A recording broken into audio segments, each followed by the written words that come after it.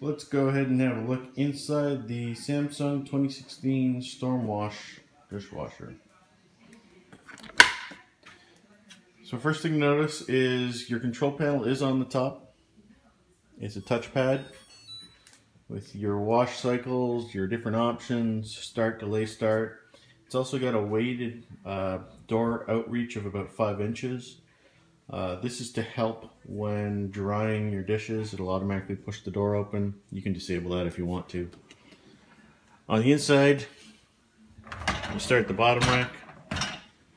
You've got the red Stormwash zone for your heavy plates, your heavily soiled items. So you can select it to do a storm wash in that location.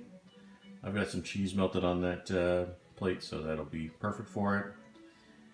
The back tines also can be adjusted, so you can move them upwards and downwards depending on your needs.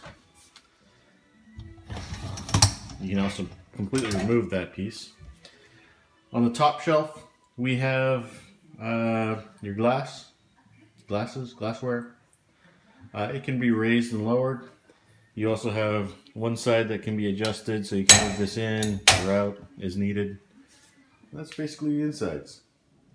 This is a sound review of the Samsung 2016 DW 80K 5050 dishwasher. TV's on in the other room. I'm not talking with a very loud voice at all.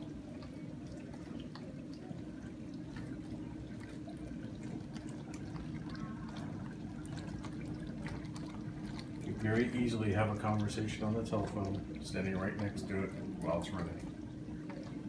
Conversations in the kitchen, no problem.